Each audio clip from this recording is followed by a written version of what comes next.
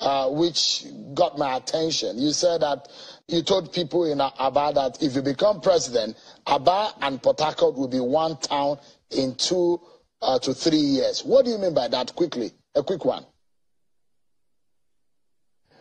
Very simple thing. I just said to them, Aba and Portharcourt will be one town. I'm going to make sure that there's a road, there's a facility that connects these two towns, because we can't talk about turning around our productive sector, which is going to be driven by export. Vietnam and Bangladesh are doing clothing of 30-something billion export annually, which is towards what we earn from oil.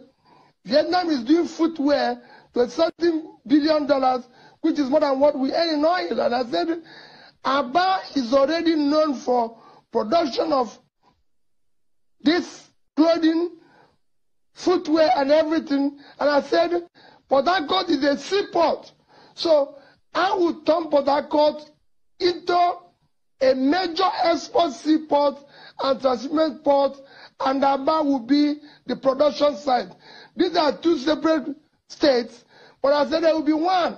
Like you have today, New York and New Jersey. There's no difference, but there's two different states. They will remain two different states in two different locations. However, there will be one. You can't drive from Portharcourt to Aba today. Something that's supposed to take about 25 minutes takes you 3 hours. So I said, when I go president, all this will be opened up. Because what we need today is to make the